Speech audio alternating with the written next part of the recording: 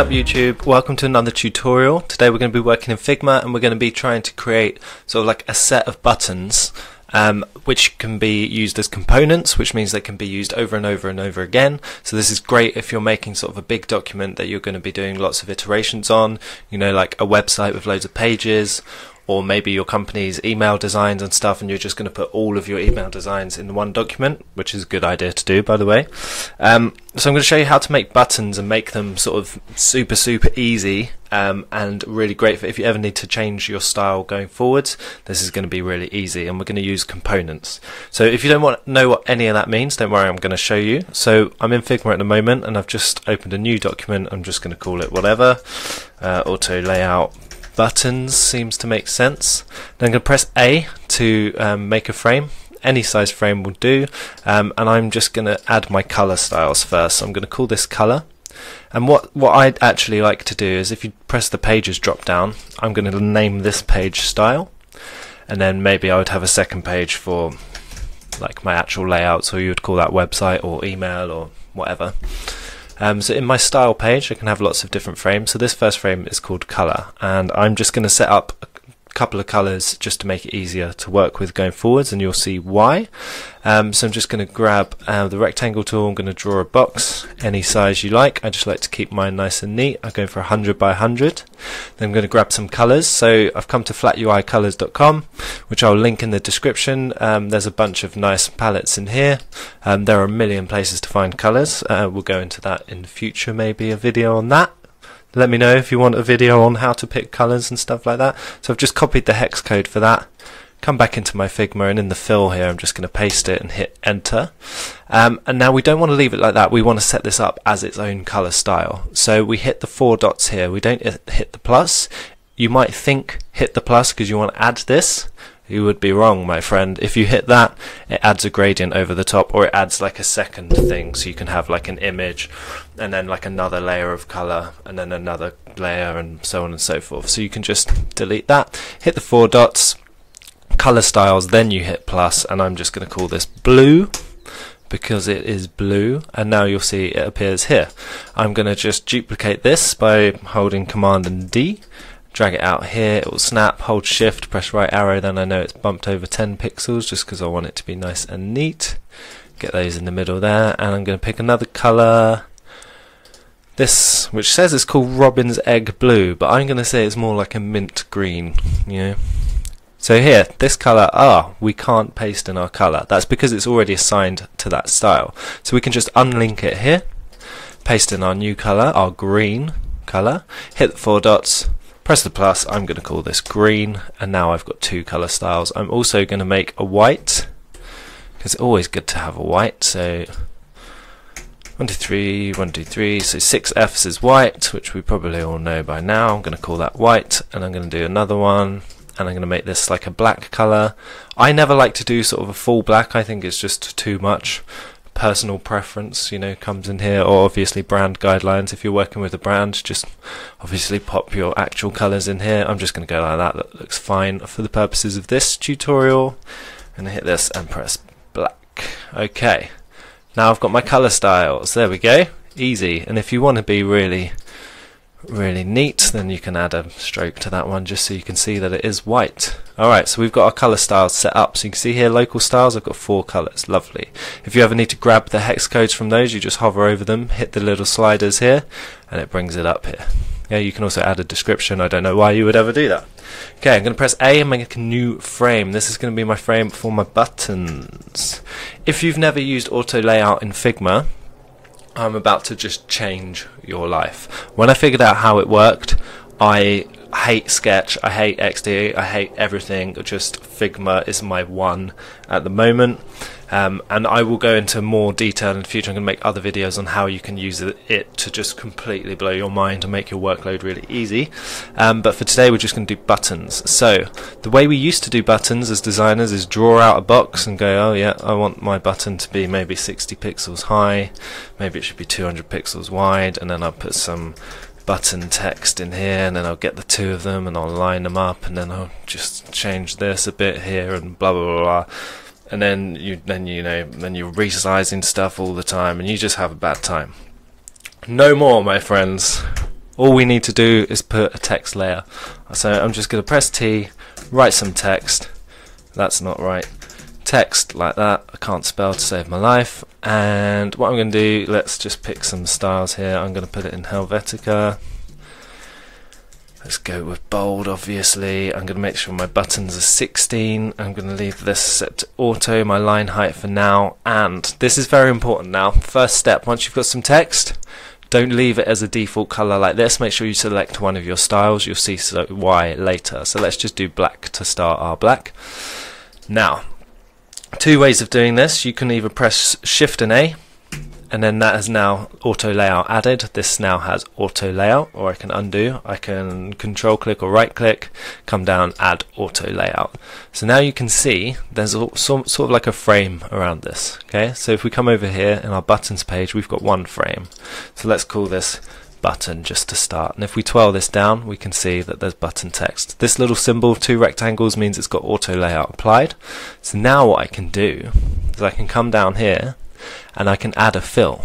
So let's hit the dots, let's pick our blue color. We've got a button. I mean, it looks rubbish, but we've got a button. Okay, so now what I can do, if I come down, I can now see selection colors. So there's two ways of doing this. You can either come in here and I can pick my text and change my text color to white, or when I'm just selected on the whole auto layout frame, I can come all the way down here to selection colors and I can change the white to black.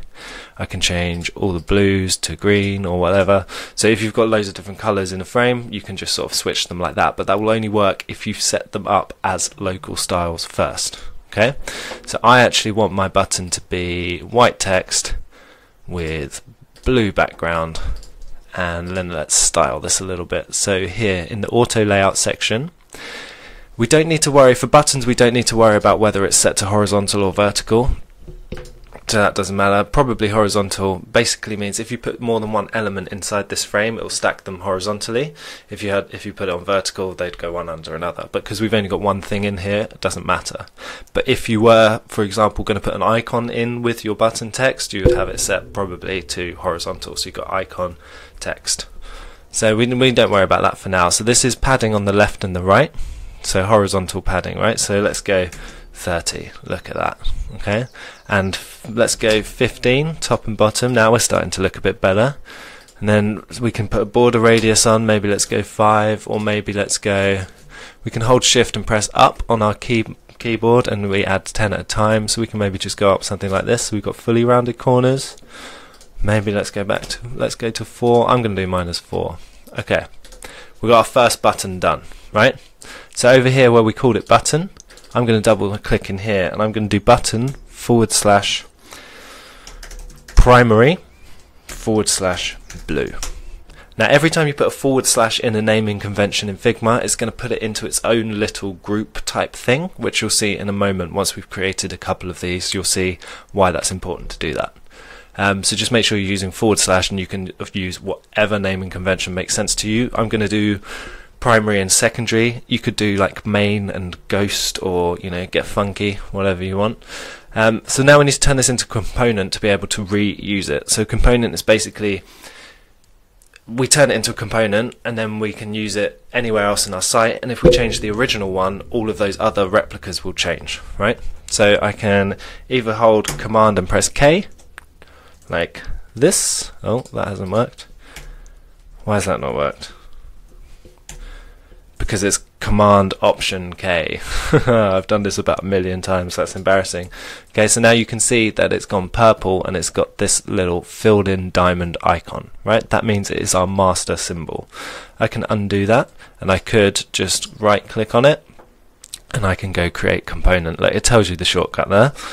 So there we go, we've got our first component, and it's still just exactly the same, it's just text inside an auto layout frame. Now I can duplicate this, move it over here. So now this second one doesn't have this filled in diamond shape, right? Showing that it is a child of the parent component. So if I change this parent component and maybe change my selection of blue to green, it will change here. Maybe I want to add more padding, it changes here. I want to change the style of the text, it will change everywhere else. Okay, that's why this is amazing. Okay, so that's our first button. Now this is the important thing, and this is where it can go wrong sometimes, so pay close attention. If I want to make a blue version of this button and make it reusable, oh wait, this is supposed to be blue.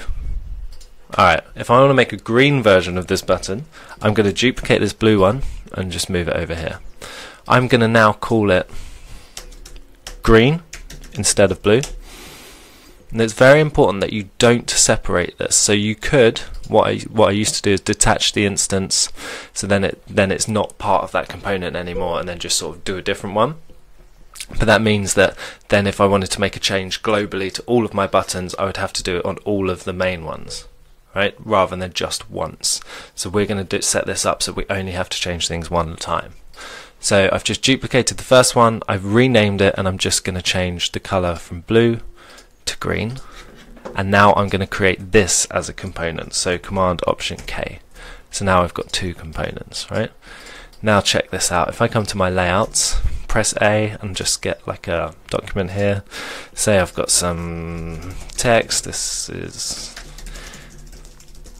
a header, let's just go, there we go, this is an amazing design for you. I can come to assets here, and I can either search if I've got loads of assets, here we go, my buttons have come up, or we can have a look what we've got. So inside local components we've got buttons, and then we've got button primary, so let's pop that fella in there. There we go. And if later down the line we've set this design up, and then our boss or our co-worker or someone says, can't really read that button, or you know, the kind of stuff you get told all the time, you can go, okay, well check this out, and you can just come over to the instance. Now it's green. Don't like green? It was better in blue. Look how easy that is. Yeah? Could do this all day. Alright, so we go back to layers, back to style page. So we've got sort of our main colours, and you can just do that, you know, I don't know how many brand colours you got, you could end up having loads. I'm now going to take my original one, I'm going to duplicate it, I'm going to move it down here, and I'm going to make this a secondary button. Oops. So I'm just going to type in here, secondary, and now I'm going to change it, rather than being a fill, I'm just going to make it a stroke, and I'm going to make the text white. So here's a problem you might run into. So if I think I want to make the text blue, right, so I'm going to change the white to blue. Right, there we go. And now my selection colours, I only have one option here. So if that happens and you're like, oh, I can't change anything, you can just come in to your button here, twirl it down, get your button text, and then change it here to whatever you want it to be. Or the way I do it is, let's just go back to where I was at the beginning, I change something to a completely different colour to start. So I'm going to change my white, I know I want it to eventually be blue, but I'm just going to change it to black for now. I'm going to change this, actually ignore me completely. Let's just duplicate this button again, and then rather than having a fill here, we can actually detach that fill, we can remove it, we can add a stroke. There we go, added a stroke, then we can twirl this down, grab our button text, make that blue. There's like a load of different ways to do this, so just sort of figure out what workflow works best for you. We need to change this because I deleted it, we just need to rename this to secondary. And then I am going to make this a component, Command Option K.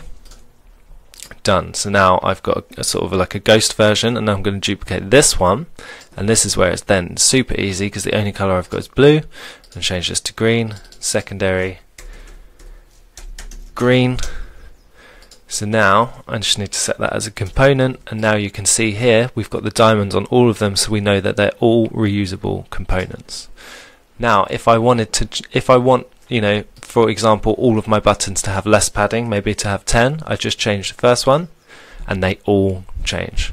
Maybe I want this to be smaller, maybe I want it to be bigger, like this. I mean, don't ever design your buttons like that, but you get the gist, right? Now you can just change one and they will all change. Now if we go back to our page, our layouts page here, so we still just got blue and green here. That's related components. That's ones that are sitting in that little group that we talked about at the beginning. So in this file, button, we have primary, blue and green, secondary, blue and green. So actually maybe we want this to be a secondary. There it is. Maybe now you want it to be green, and now because it's sitting in that group, you can just change it to green. Maybe you want to go back and you want it to be primary, green. Done. How easy is that? If you've then got like a billion pages and you want to find your original and you can't find it anywhere, you can just hit go to master component and it just takes you exactly to where it is, and then you can make your edit there. So there you go. That is buttons in Figma. What I like to do is just sort of keep everything super neat. I don't know why. I mean, I suppose it's good, you know, it's good practice to keep stuff neat, I guess. I mean, we're designers, we should be making stuff neat anyway. Maybe like that. And then, you know, you'd put on this page, you'd also put all your text styles and image styles and stuff like that, and then it just helps keep everything nice and clean. I hope that this was helpful. I'll leave links in the description of stuff that might be useful, you know, like this color page, maybe a link to Figma's website, maybe a link explaining auto layout further. I hope everybody is staying safe. Thank you very much for watching. If you like this video, please press the thumbs up button. Please do subscribe. It would massively help me, and it would help get this content spread around YouTube a little bit more. And I hope you all have a lovely day, and I'll see you soon. Bye.